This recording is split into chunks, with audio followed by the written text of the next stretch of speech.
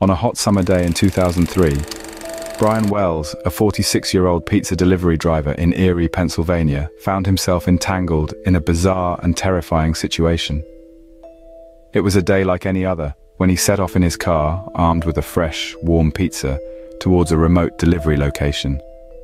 Little did he know that this seemingly mundane delivery would be anything but ordinary. Arriving at the secluded spot, Wells was confronted not by a hungry customer, but by a group of conspirators with a malevolent agenda. Their faces hidden, they forced Wells into a chilling predicament, strapping a bomb around his neck. He was told the device was live and would detonate if he didn't comply with their demands. The threat was clear: comply or perish. Understandably bewildered, Wells found himself thrust into a macabre scavenger hunt.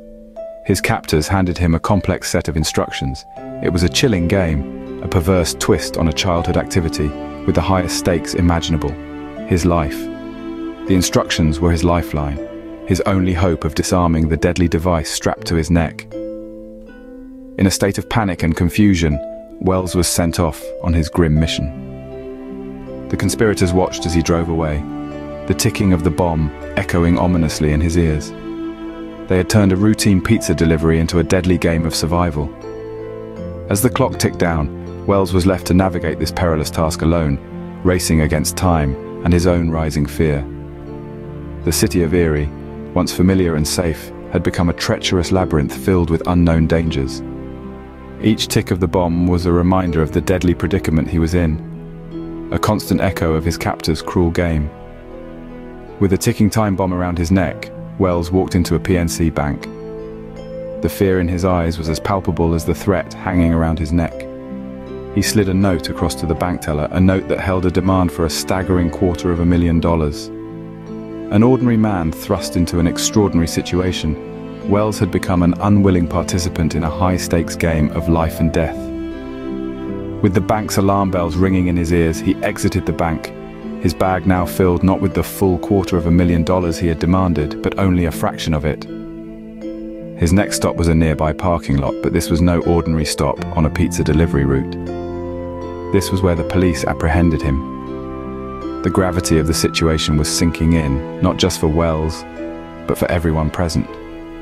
The police were on edge, the ticking of the bomb a dreadful metronome counting down the remaining moments of Wells's life. As the police held their breath, waiting for the bomb squad to arrive, the unimaginable happened. The bomb that had been a silent, deadly threat till then detonated. In a split second, Brian Wells's life was extinguished, leaving behind a cloud of smoke and a whirlwind of questions. This was not a scene from a Hollywood blockbuster, but a horrifying reality that unfolded in broad daylight on a typical August afternoon. In a shocking turn of events, the incident was broadcast live, leaving viewers with countless questions. What had started as an ordinary day had spiraled into a chilling spectacle of crime and mystery. As the smoke cleared, the hunt began to untangle the complex web of deceit and manipulation that had led to this tragic end. The shocking incident sparked an investigation that would reveal a convoluted plot and a web of conspirators. At the center of this twisted tale was Marjorie Deal Armstrong, a woman known for her history of mental illness and criminal activity. Deal Armstrong was no stranger to law enforcement, having previously been implicated in the suspicious death of a boyfriend. Her involvement in the pizza bomber case, however, would elevate her notoriety to new heights. Deal Armstrong was the mastermind behind the plot, the puppeteer pulling the strings. She had intended to use the stolen money to pay another key player in this grim spectacle, Kenneth Barnes. Barnes, a former television repairman, was promised a slice of the ill-gotten gains in exchange for carrying out a chilling task, the murder of Deal Armstrong's own father. But the web of conspirators did not stop there. Enter William Rothstein, a handyman known for his high IQ. Rothstein, an old flame of Deal Armstrong, had a significant role in this deadly game. His expertise was enlisted to assist in the construction of the bomb that would ultimately claim Brian Wells's life. Each player had their part, their role to play in this macabre production, but as investigators delved deeper, they found themselves navigating a labyrinth of deception and betrayal. The complexity of the case was staggering. Every lead seemed to spawn more questions, every piece of evidence a new layer of complexity. It was a puzzle with pieces that refused to fit neatly together, a jigsaw of criminal intent and human frailty. The motivations of these individuals were as varied as they were perverse. Greed, power, revenge, desperation, a cocktail of dark impulses that led them down a path of destruction.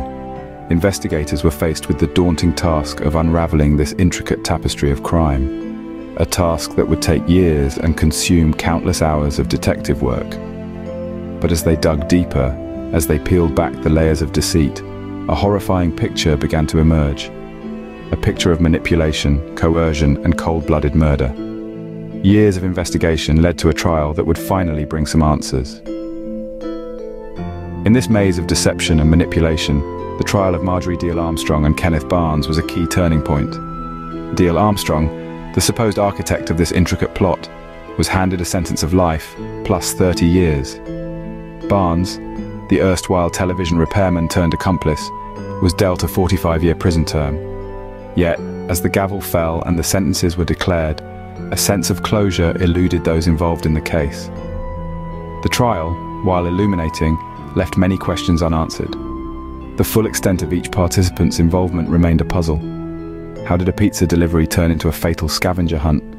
Was Brian Wells a victim or a participant in the plot? The precise sequence of events leading up to Wells's death continued to confound investigators. The role of William Rothstein, the high IQ handyman who assisted in the construction of the bomb, was another conundrum. Rothstein, who passed away before the trial, left behind a trail of cryptic clues that hinted at his involvement.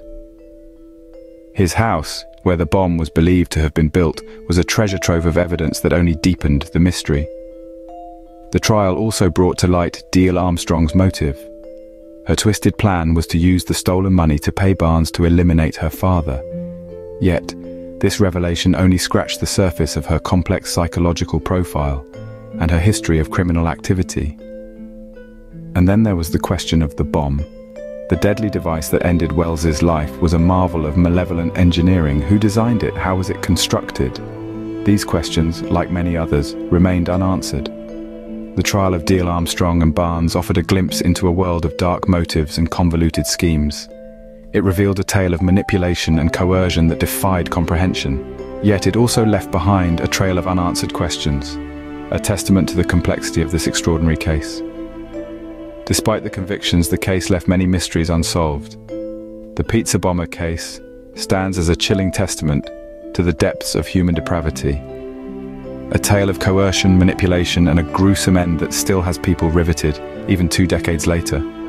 This saga, while tragic, underscores the intricate labyrinth that is human motivation. What drives a person to conceive such a convoluted plot? To strap a bomb to an unsuspecting man and send him on a fatal scavenger hunt? The answer lies somewhere in the murky depths of the human psyche, tangled in the complexities of greed, desperation, and derangement.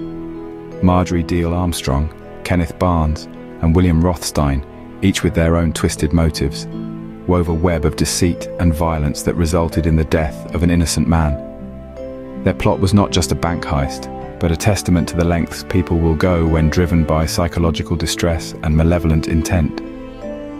The pizza bomber case is a stark reminder of the potential for manipulation and coercion in our society. It speaks of a world where individuals can be forced into unthinkable situations, pawns in a malicious game orchestrated by those who seek to exploit them. This disturbing incident continues to captivate the minds of those intrigued by the darker facets of human nature. True crime enthusiasts around the globe delve into this complex case, seeking to understand the twisted minds behind the plot. It has inspired books, documentaries, and even a Netflix series, each attempting to unravel the intricate details of this extraordinary criminal saga. The legacy of the pizza bomber case is not just about the crime itself, but about what it reveals about us as a society. It forces us to confront the grim reality of what people are capable of when pushed to their limits, when gripped by greed, or when suffering from mental illness. The tragic end of Brian Wells continues to captivate and confound, a grim reminder of the dark corners of human nature. The pizza bomber case persists as a haunting narrative, a chilling testament to the complexities and depths of human depravity. Thank you for spending time with us on Spookscope today. Feel free to share your thoughts and theories in the comment section, and don't forget to subscribe to the channel and share it with your friends and family. Until next time, my dear spooker, stay curious.